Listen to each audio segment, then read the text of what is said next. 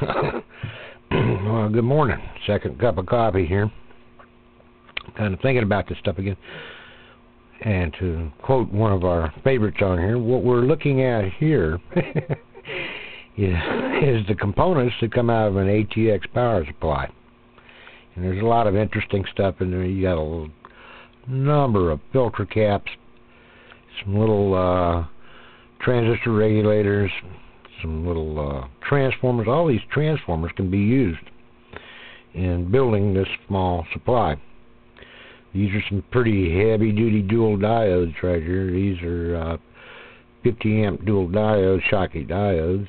Here's some nice little switching transistors. These are NPN switching transistors. And here's a 30-amp bridge. That's a pretty nice little thing to have. It's all free. I think where I'm looking at free energies, it's free because it comes out of the trash can. So this was an old power supply that had blown the main filter caps in it, but it didn't damage any of the other components. This is the beginning of I'm just now beginning another little supply. I just let all the magic smoke out of the other one that I had built. So this is the beginning of what maybe later on today will become another little switching supply.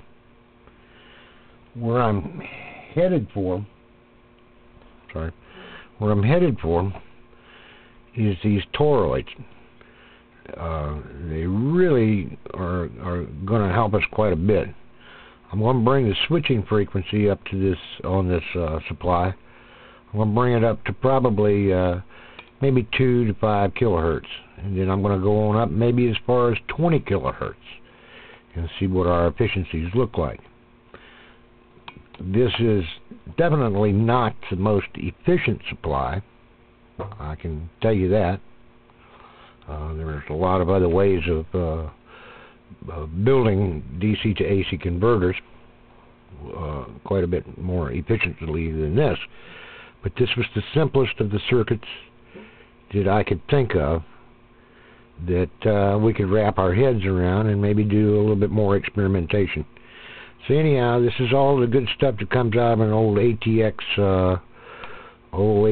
computer power supply. Maybe this kind of will help you guys along. I'm expecting about 50 watts of energy coming out of this one. I've had some awful nice comments come in. Thank you guys, all the ones of you that I've created a little interest in.